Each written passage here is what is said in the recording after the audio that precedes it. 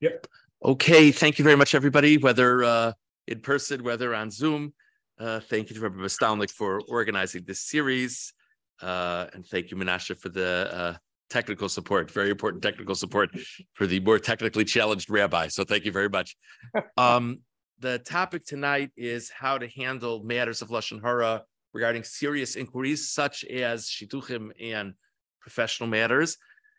And I think just as a very brief introduction, it's very significant to recognize that we have two psukim in the Torah, and I'm sure Rabbi Stalnik touched on many of these things, but we'll sort of focus on this in a practical context now.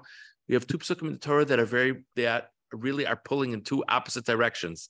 And one is Lo Selech Rachel Ba'amecha, not to be a talebearer. And it also says Lo Samor Adam Re'echa, don't stand on your brother's blood. And this is challenging. And this is the challenge that people have when they get a phone call about someone asking, again, whether it be in a professional context, whether it be in a shidduch context, where they know that they don't have only the most best things to say about this person. On the one hand, they don't want to say something negative about a person.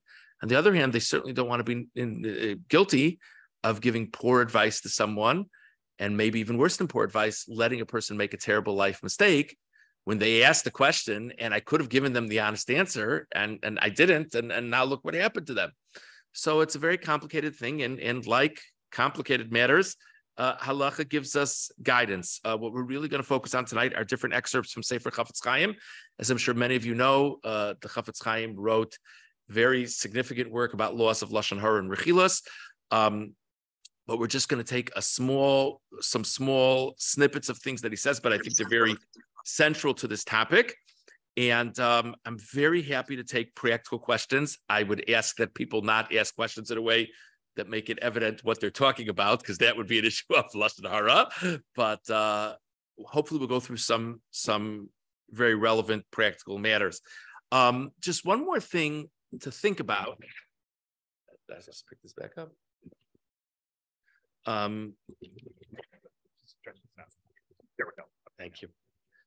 Just one more thing to think about is what would you do if you had two very dear friends and one of them was considering taking the other as a business partner, and you don't think it's a good idea because you know something negative about the second one?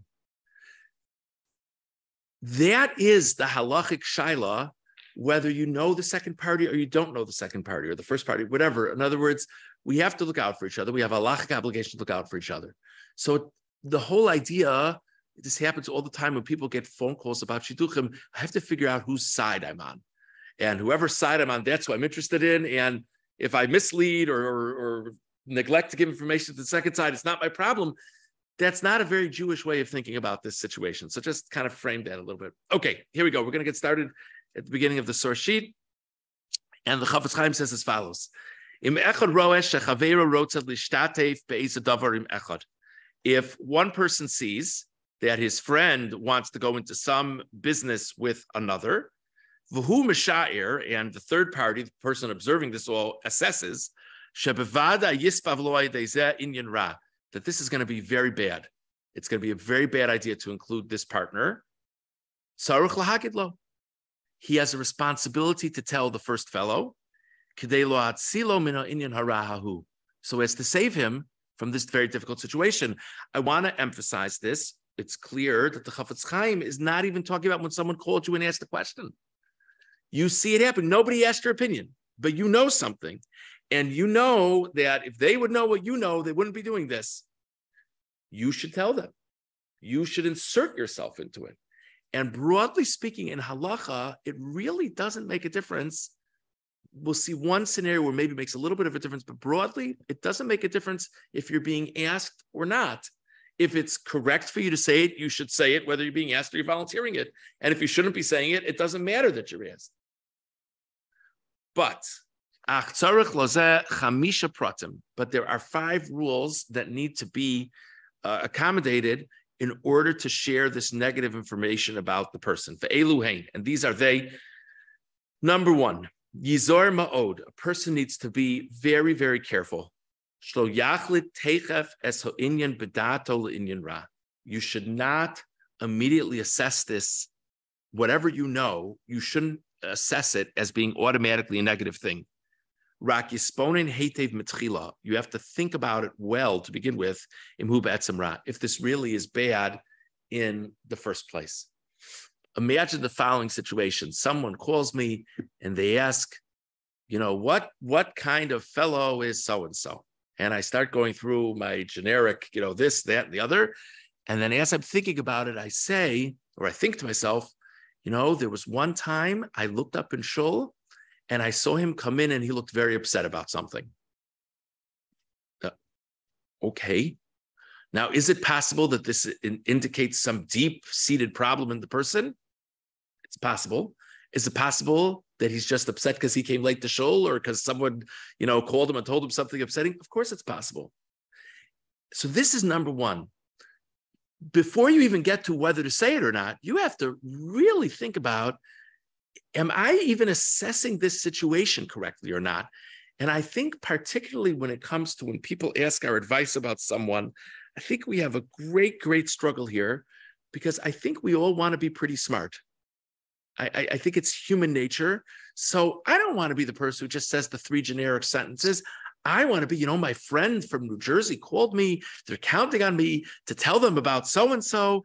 And I have this deep analysis of the person. It's based on a lot of data. It's not based on a lot of data. It doesn't matter either way. It's brilliant. So this is, again, it's very simple, but it's very important to think about. Make sure you actually know what you're talking about. Item number one. Item number two, you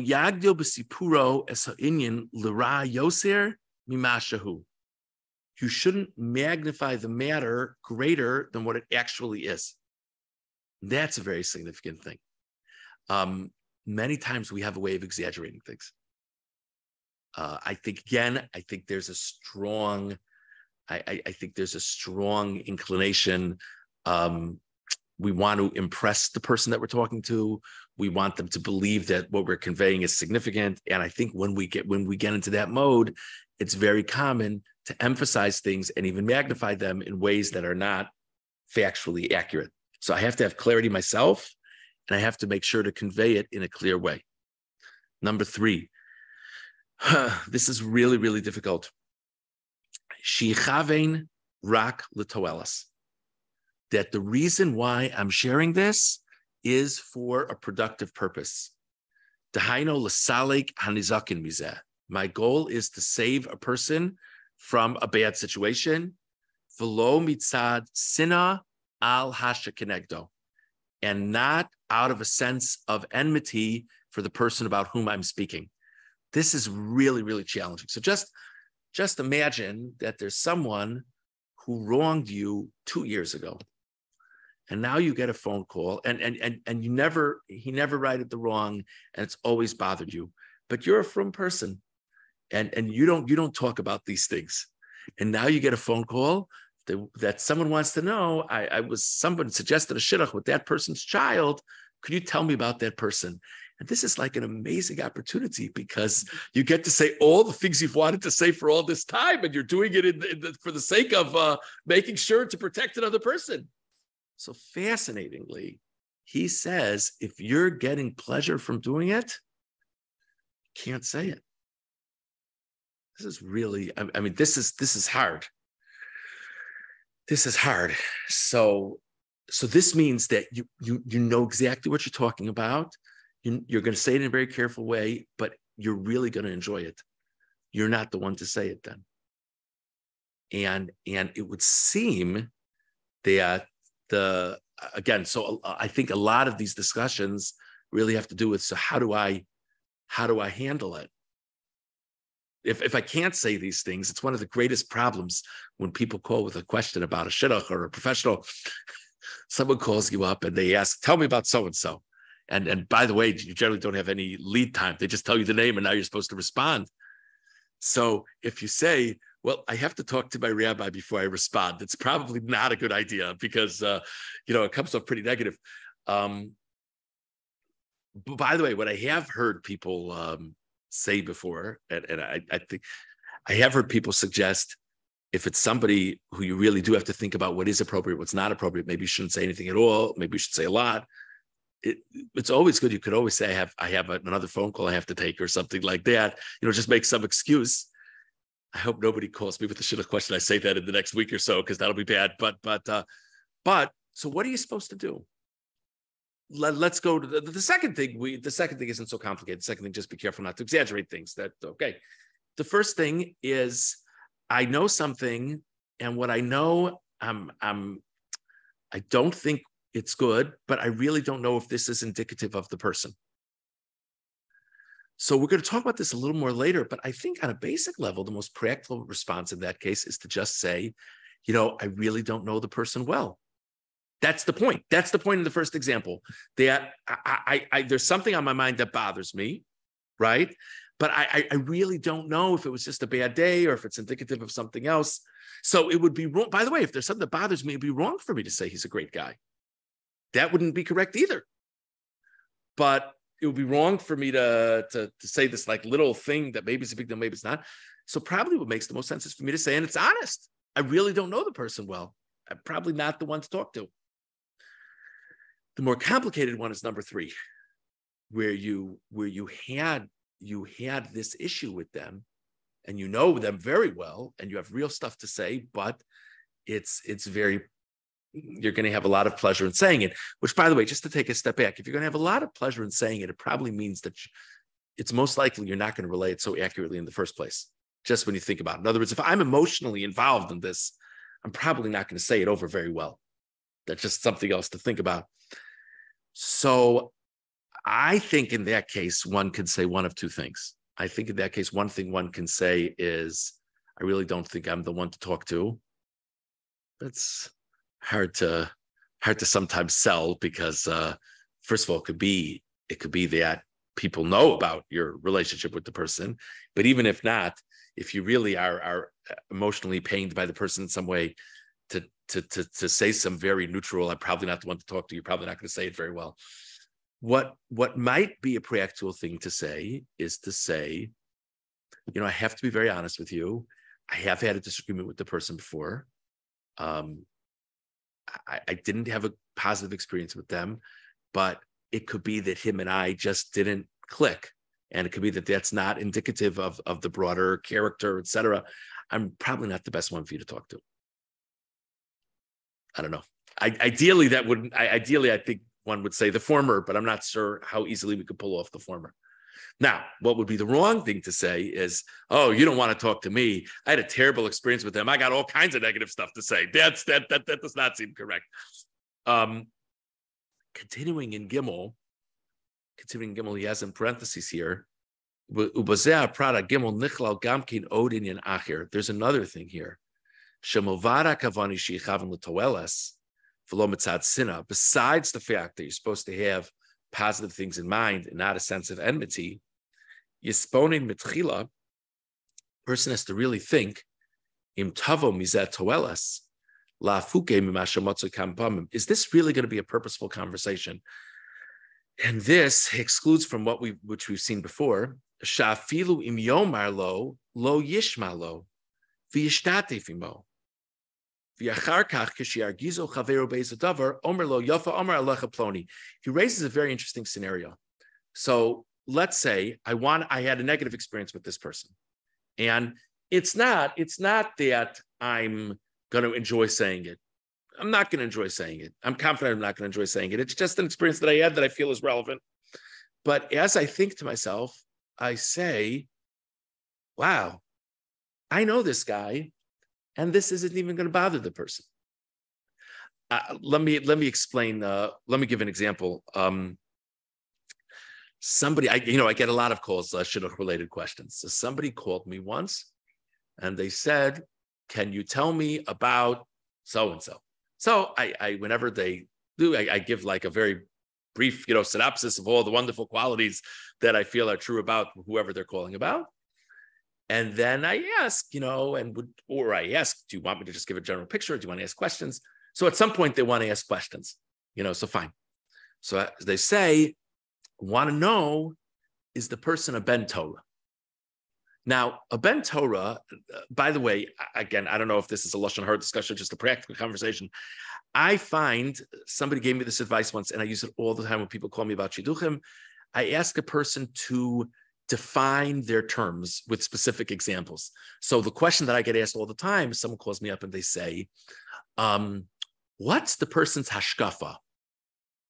Are they like modern or yeshivish or something in between? So I say, why don't you tell me what you mean? Why don't you give me like some examples of things you're thinking about? And by the way, just as an aside, those kind of questions, I don't even think that's a conversation with Lashon Hara, because that's just sort of like just giving a general sense of the person, whatever do they value the state of Israel? Are secular studies important? Do they want to, etc. This is just like what's the general profile of the person. But in any event, so this person asked me, is the person you're talking about a Ben Torah? And in my mind, a Ben Torah, that's like one of the nicest compliments you can give a person. This is a person who like learns a ton, and like there's not an action that they do that's not dictated by Torah. And I'm thinking to myself as that question is being asked, this is a lovely person, but this guy's not a Ben Torah. I would describe him. But thank God I asked the person, I said, just do me a favor. What do you mean when you say, is he a Ben Torah? What are you looking for? The person says, I just want a nice boy who goes to shul sometimes. That was the definition of a Ben Torah. I said, great. He's exactly what you're looking for, and so that's a slightly humorous, I think, a practical example, to be honest with you. But just imagine if I hadn't have had that exchange with the person, and let's say I know this person, and let's say it doesn't even matter to the person if the person learns Torah every day. And I would say, oh, he doesn't learn Torah every day. No, are you kidding? I say all that stuff. And it doesn't even matter to the person. So here it is. I just conveyed some negative information, and I know what I'm talking about. It's an important topic, but my audience doesn't even care. So why did I just say this negative information if it's not even going to be impactful? That's another thing he says to think about. That's okay. Number 4.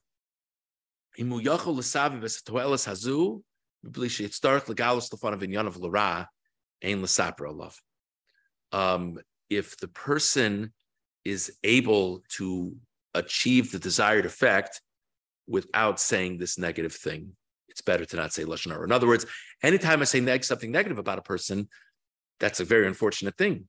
So the only allowance to say it is if I'm saving someone else. So is there a way to save the other person? Is there a way to save the other person without saying something negative? So let me just give an example. You could come up with examples like this in the world of shidduchim, but maybe it's easier to think about it in a professional context. So someone calls me up and they say, I'm considering hiring so-and-so, and I'm very, very impressed by him. And what impresses me most about him is he gave a shiur in your shul for 3 years. Could you tell me about that? And let's say I get it as an email, okay? And let's say this person never, this is a theoretical example. Let's say this person never gave a shiur in my shul. He came to my shul for 3 years, and every now and then shared a Dvar Torah with the guy sitting next to him. And that became, on his resume, he gave a parsha shiur in my shul for 3 years. I'm making this up as I go along. As did the guy. So of course, the easy thing for me to say is, are you joking? And that would just be very, very unfortunate. Now, it's probably not a good example because there's something else here, because if someone's going to have a teaching position and they're not even an honest person, they shouldn't have the job anyway. But just for the sake of the example, let's say I can send a communication to a person and say, you wrote a beautiful resume. You wrote a beautiful resume, and I'm going to, I've gotten some requests about your resume based on your teaching experience in shul. I'm going to tell the person that it's false unless you clarify it for yourself. and then theoretically I would construct a way to sort of, and I'll say, and by the way, I'm going to schmooze with the person in a week from now. And it's going to be very evident to me in the conversation if you clarified things or not. And if you haven't clarified things, then I'm going to tell the person what's what, just as a theoretical example. So sometimes there are ways to do that. That's number 4. And now number 5 is also very important. Kol ze eino mutter, all of this is only permissible. Rak im lo yisuvav aidei sipur ra mamish lanido. It's only if the result will not be something truly terrible for the person who's being spoken about. They're not going to really do something bad to him. I'm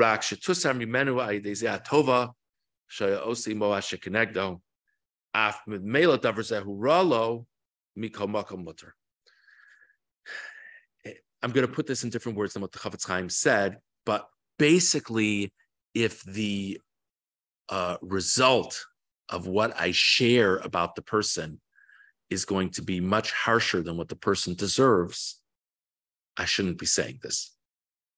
So let's think about this for a second. Let's say as follows. Let's say there's some couple and they just got engaged. They just got engaged, and one party, you know both people, and one party calls you a week after they got engaged and said, "Yeah, I hear. I don't know if you heard. I get a mazel tov, and just want to ask you. I probably should have called you before we got engaged, but I just wanted to check something with you. Would you say that this person is a thoroughly responsible person?" And let's say you have experiences with the fellow or the woman, and they're really not responsible. Now, let's say you know what you're talking about. It's not like you had just you had numerous exchanges with them.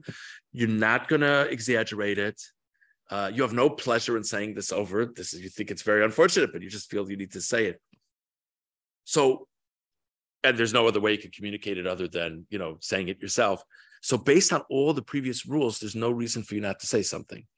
But if you say, well, actually, this person is one of the most irresponsible people I know. I mean, I'm exaggerating, but, so the whole thing might get called off then. And that's going to be a terribly embarrassing thing for the person. Now, it could be that other extreme examples, it needs to get called off. Let's say there's some terrible illness that the person has that he didn't share with the other party. Let it get called off then. You know what I mean? But it's not at all in step that this person's a little bit irresponsible, and now they're going to be, the whole plans get dashed and things like that. That doesn't make sense. So these are the 5 basic rules. I just want to review the rules one more time, and then we'll pause just if anyone has any questions that have arisen in their minds from these rules. By the way, if anyone's interested, the very last page of this handout is just a very loose in English, just summary of the five key factors. But again, just to summarize, number 1 is you have to actually know what you're talking about yourself.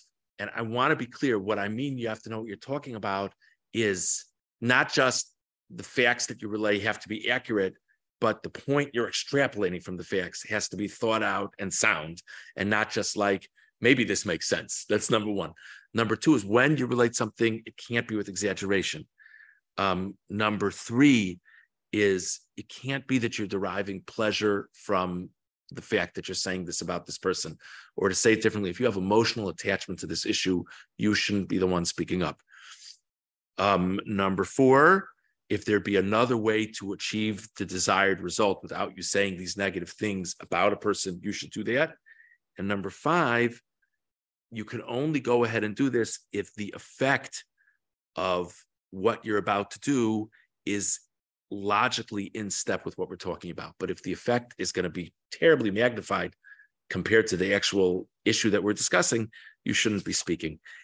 Any comments, Menashe? So, first online, does it make a difference whether professional reference is for a Jewish colleague or a non-Jewish? Oh, it's a really good question. Thank you. And thank you for being the conduit. Okay, so broadly speaking, the halacha of Lashon Hara, the prohibition of Lashon Hara, the Torah prohibition of Lashon Hara, by the way, is when a Jew is speaking about another Jew. Just to think about it for a second, if not for these halacha discussions, we hopefully wouldn't be malicious. We hopefully would make sure that whatever we're saying would be true, but we wouldn't be having all these reservations about, if somebody wants a professional reference, I say what I think, So certainly we shouldn't be malicious about a Jew or non-Jew. Certainly we should be honest about a Jew or non-Jew. But if it's not with malicious intent and it's honest, these restrictions are only regarding another Jew and not regarding a non-Jew. Hope that was clear. Yeah, thank you for relaying that question. Any other comments? Yeah, that was an important point. Excuse me for not clarifying that. Okay, so now in the Sefer Chavetz Chaim, he actually illustrates some of his points with some actual examples. So there are many more examples than what I relate here, but each of these I thought sort of carries with it an interesting message. So on the back of the first page, at the top of it, it says Sefer Chavetz Chaim Yisuri Rechilos Klal Test Siurim. Imhu Roeh, if a person sees Sharuvein Rotzel Lishtatif in Shimon Binyane HaMischar, that Ruvain wants to partner with Shimon on a business matter. V'Shimon Eino Makiro B'Tivo, and Shimon really doesn't know Ruvain. Ruvain's reaching out to Shimon. Shimon really doesn't know him, and he doesn't know his nature. V'Umakir Heitev the Ruvain Mikfar. So Levi, the third party, the observer, knows Ruvain very well. She'eino Choshesh L'Maman Acher B'nei Tivo Hara, that he's very fast and loose with other people's money. So the third party knows that Ruvain would be a terrible business partner. Yizor Lazem Matchila Shelo Yazir Lazem Matchila Shelo Yishtatif Imo. So it makes sense for Levi to reach out to Shimon and say, I understand you're discussing a business partnership with Ruvain. I don't think it's a good idea. And that fits with all the rules we said. Ve'ein bozeh mishum Lashon Hara. And that wouldn't be a prohibition of Lashon Hara. That's what we call Lashon Hara l'toelas. This is appropriate. Okay, so we can relate to that. But his next point that he's like as a note on that, near the asterisk, V'zorachi, be careful, my brother. Shelo tite lahatir mitam zeh imataroeh she'echad rotze lishtatif im chaveiro ve'eno makiro kolkach ve'ato makiro ki ato shofel b'matzavo. Let's say it was different. The example he was giving was Ruvain doesn't take other people's money seriously. That was the initial example. Let's say that wasn't the example. Let's say it's just that Ruvain is down on his financial luck. He's a solid guy. He'd be good as a partner, but he's having financial struggles right now. And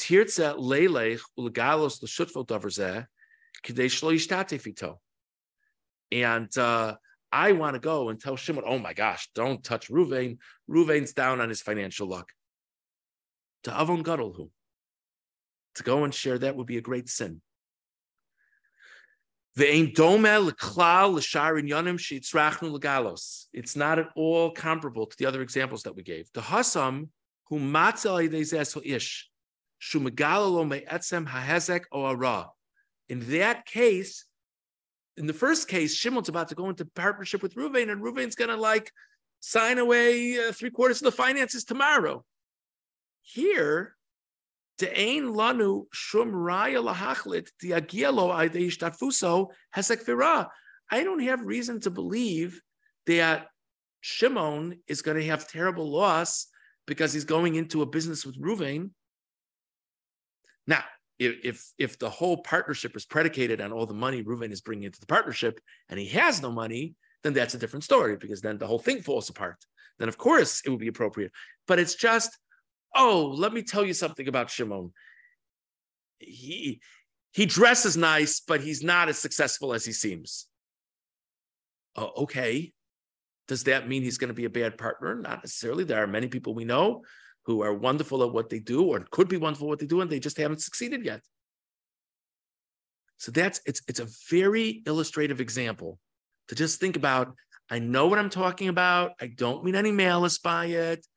It's an important topic, but a person really needs to think about if this is core to the issue that's on the table. So I think it's a very interesting example to reflect on. And by the way, I'll just say as an aside, some of the most inspiring shilas I get, and I do get shilas like this, people call to ask Lashon Hara shilas. And we could call to ask about pots and Hilchos Shabbos and, what to do on Yom Tiv and is the Sukkah good. We could call to ask Lashon Hara shilas also. So the idea here is just sort of lay out the general foundations, but it's always very inspiring for me when I get those questions. And if you want to know all the bad questions I get, I'll tell you later. No, okay, so next example, the last paragraph on this page, Tziurim Tzir Beis. V'im kfar nishtatef imo mitzad shelo haya makiro. So this is interesting. This was similar to something we mentioned already, but a little bit different. Let's say Reuven and Shimon already went into partnership. So the example in scenario number one is you understand they're talking about it and you kind of want to cut it off at the pass. Let's say Reuven and Shimon went into partnership because Shimon really didn't know who he was dealing with. And, Levi really knows Reuven. Talui bazet, depends. If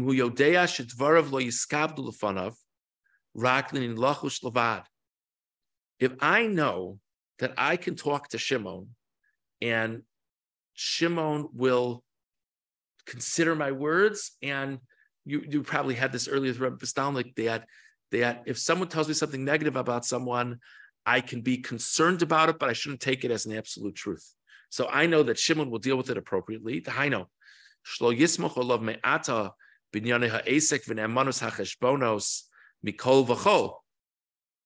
So now Shimon now knows that he heard this about Reuven.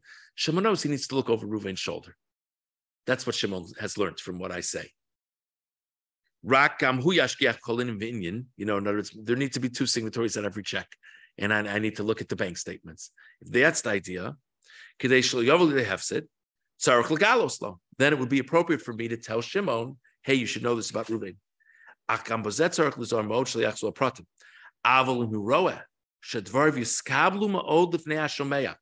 But if I know they've been in partnership now for 3 months, so I just want to tell Shimon that he should just look over Reuven's shoulder with things. But I know Shimon, that if I tell Shimon that Reuven's a little fast and quick with other people's money, so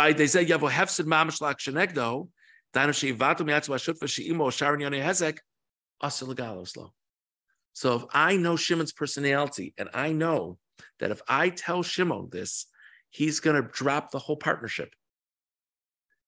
And because, in other words, he's going to be so upset, he's going to feel bad that he went into business with him, and that reaction would not be commensurate with what I'm saying. Does that make sense to everybody? In other words, that would be a terrible blow to Reuven, and that's not appropriate. So this is a really interesting thing to think about because this scenario is to say that if there's something that I know that if Shimon would have known it ahead of time, he wouldn't have even gone into the partnership with him. But that would be an extreme reaction. I can't tell Shimon. It's a very interesting thing. Now, I want to clarify, if they haven't gone into the partnership yet, this is what the Chafetz Chaim is saying. If they haven't gone into the partnership yet, and I know that if I tell Shimon, he's going to say, I don't want to go into partnership with the guy that I have to look over his shoulder. I'm not going to go into the partnership with him. That wouldn't be a problem. In other words, because there's plenty of times where people are considering and thising and thatting, and they decide to go with someone else. That wouldn't be a terrible blow to the potential partner. But once they've come together, and now you tell them something that's going to dissolve the partnership, that's a terrible blow. So that's a really interesting thing. So that means that what we're saying is not only does whatever happens have to be commensurate with the crime, so to say, right? But timing makes a difference also in terms of assessing that. Rabbi Klinger?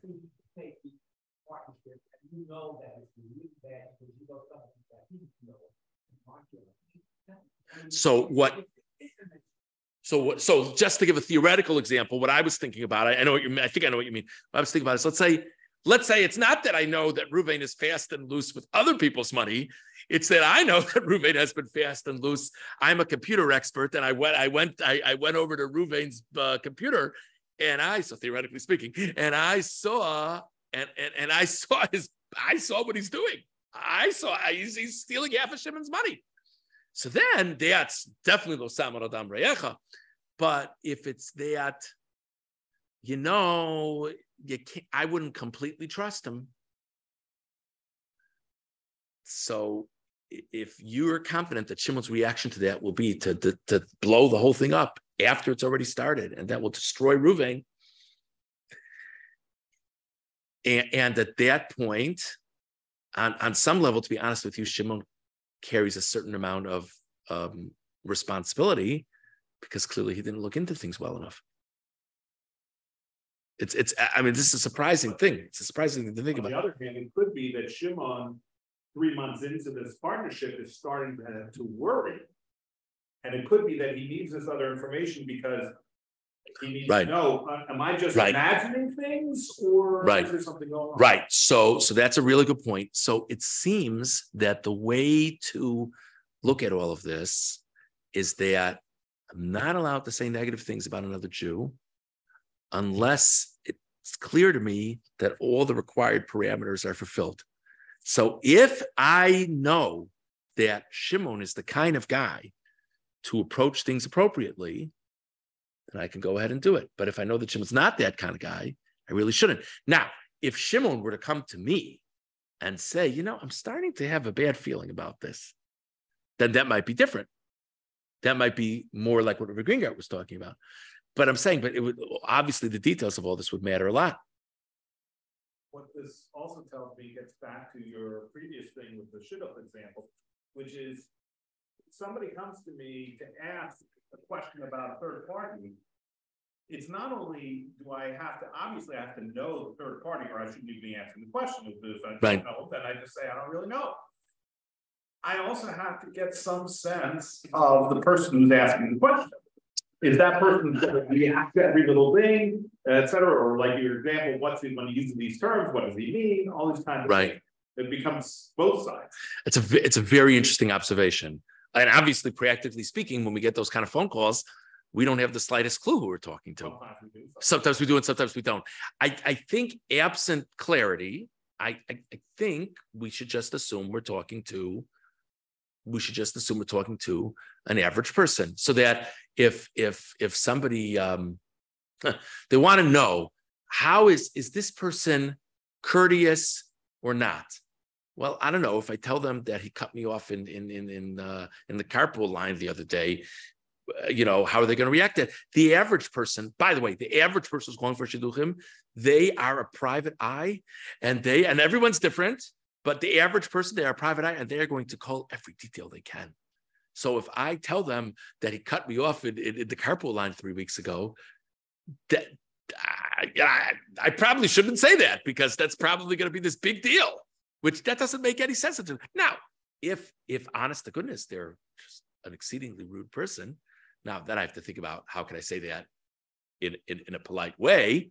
But in terms of Hilchos Lashon Hara, that would probably be a different story. I have an interesting question here online. If I don't share negative info and the deal goes south, do I have any financial responsibility? Okay, I want to go to the next halakha. It's not about, I'm not going to speak to, in terms of financial responsibility, the answer is no. But let's ask it on an ethical plane, because I think it's similar to the question being asked. You'll see what I mean. Siyurim Gimel, Siyur Gimel, it's the next page. V'da'od, you should also know. D'ma'od tzarich lizoyer sh'liyaritz l'Ruvain she'ishtati from Shimon im hu yodea Shomrai asa. So now let's go back. Shimon. Shimon calls me up, and Shimon says, we're friends, and I know you know Ruvain also.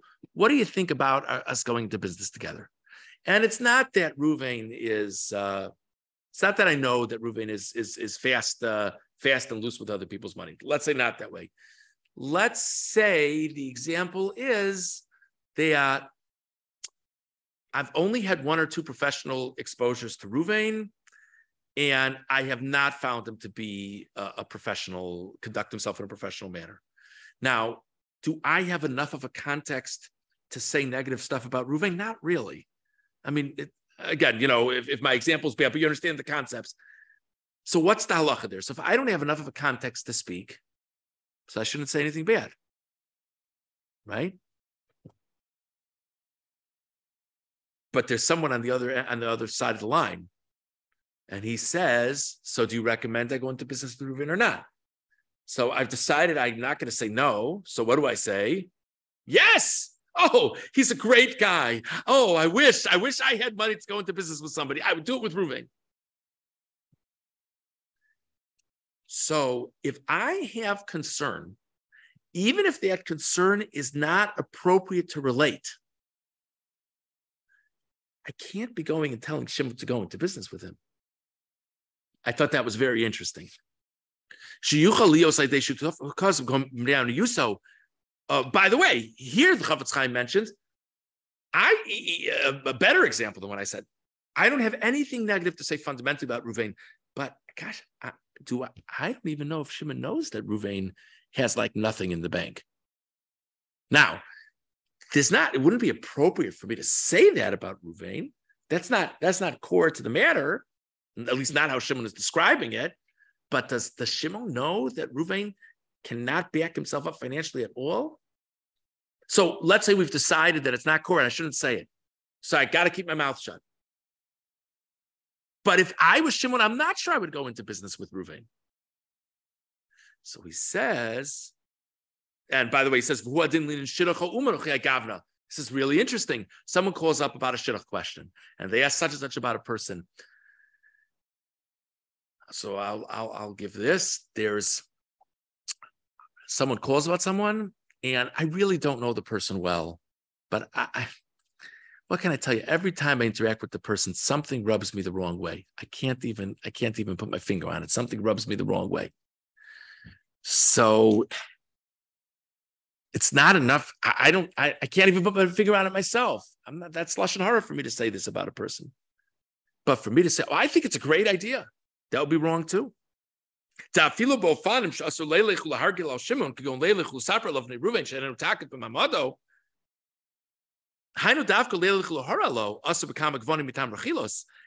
the next paragraph there.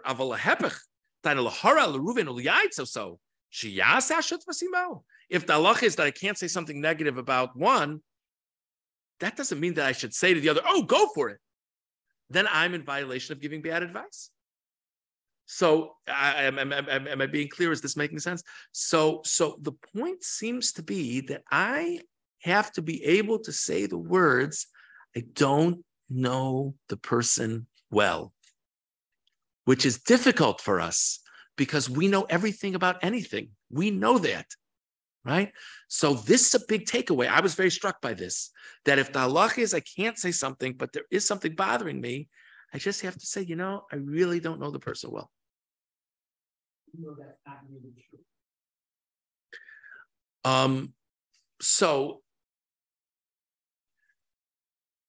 So you're saying if I really do know the person well, so how do I avoid? Well, I mean, again, obviously we have to use some of our own creativity, but I'll tell you one that I say sometimes. Sometimes I say, and by the way, if I say this to someone, it doesn't mean that I know something bad about a person, because sometimes it's just, it actually is true what I'm about to say. I just don't see it. You know what I mean? In other words, what? A little power, but I'm saying that someone calls me up and suggests, by the way, when I really say this, when it's not that I'm trying to avoid Hilchos Lashon Hara, is sometimes someone calls me up and I just think it's one of these things, it's going to be like such a waste of time for both parties. There's no, whoever made that suggestion doesn't know what in the world they're talking about either person. They're just, so they ask, someone suggested I meet so-and-so. What do you say, Rabbi Rosenbaum? So in those kind of situations, and I'll say, it's nothing bad about the person. They're a lovely, lovely person. You're a lovely person. I just don't see it. It's hard for me to see that. Now, if a person takes that and they say, okay, I'm going to do it anyway, then that's their own decision. But I'm just recommending that if a person sort of wants out of it, or in a business context, a person can say, I'll tell you something, they seem like a lovely person, but I don't know enough about how your business operates to know. I tell people, sometimes you want to play dumb and it comes naturally to me. I don't know enough about how your business operates to really advise you appropriately. That's another, Dr. Myra. In a case where you don't have enough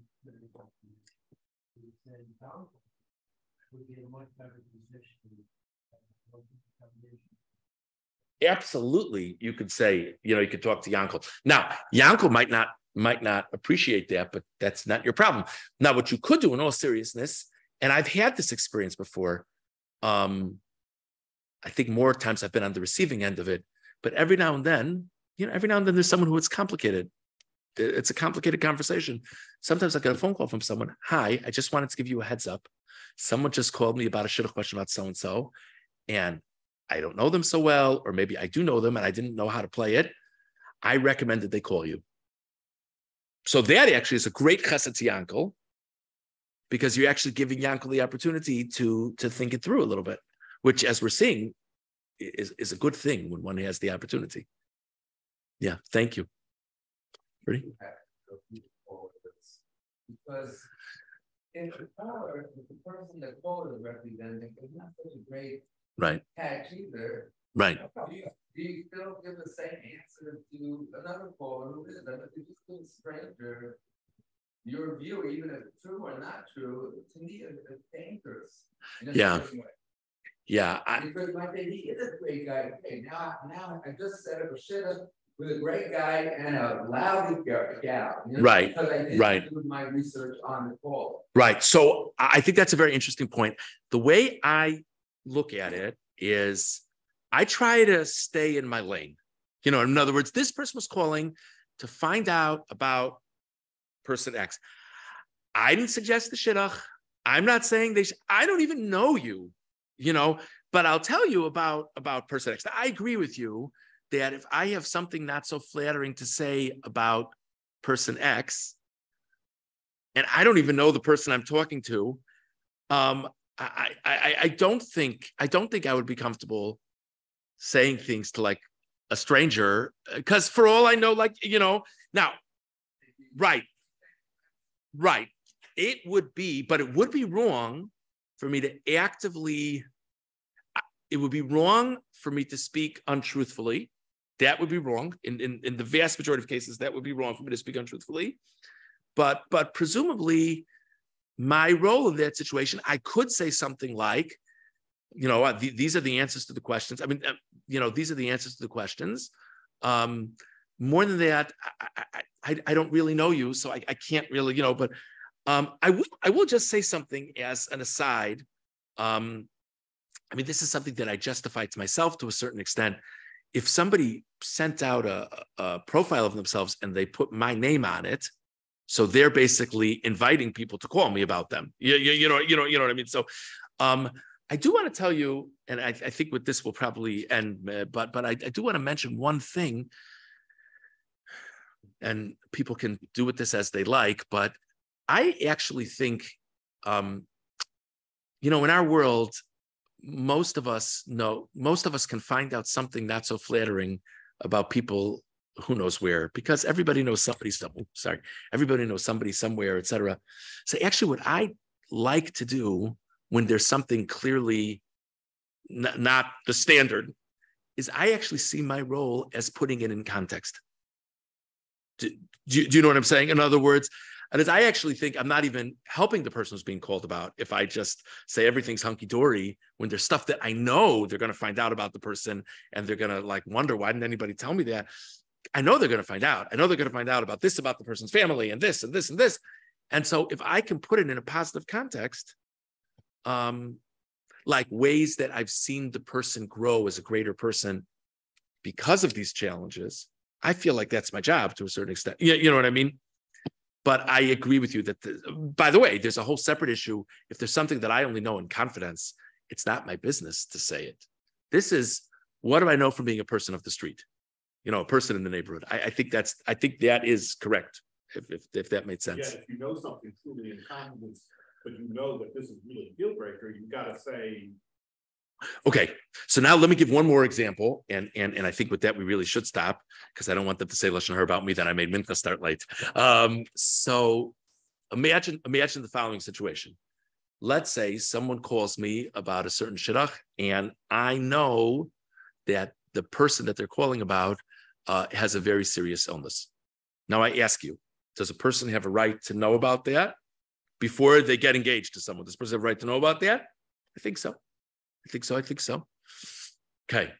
Does person X have the responsibility to share it before they even meet? Certainly not. So you have all these questions about when in the process should you share? Different people will give different advice to that. So that's something that's really private. And I know it in a context of privacy, it wouldn't be appropriate for me to share it in that context. But I want to loop back to something we spoke about before. And the thing we spoke about before was, let's say I know this about the person, and I know that the other party has a right to know. So it could be that I'll call up person X, and I keep tabs on it a little bit. It could be I call up person X, maybe right after they get engaged. I mean, you have to have the license to do such a thing. But I said, forgive me for asking this. I just need to know, did you share your issue with the person? You know what I mean? And if not, that's when you get into a situation. Again, this would definitely be a shaila, but that's when you get to a situation where it might be the right thing for me to call up the person and say, I just need to make sure that you know this. Yeah, that's stuff of shailas. That's not. Even if you were here in person, you can't do that on your own, Zoom or in person. But yeah, I hope that made sense. But again, let's hold here. We can talk about it privately if you want. Thank you very much, everybody. Again, thank you, Rabbi Stalnik. Thank you, Menashe. Thank you, those present and those on Zoom. And again, if it's of interest to people, sort of just the basic highlights of the key factors are the last page. But again, this is really good things to know, to consider, but it's fine to have shilas. It's good to have shilas because a lot of these situations are complicated. Thank you very much.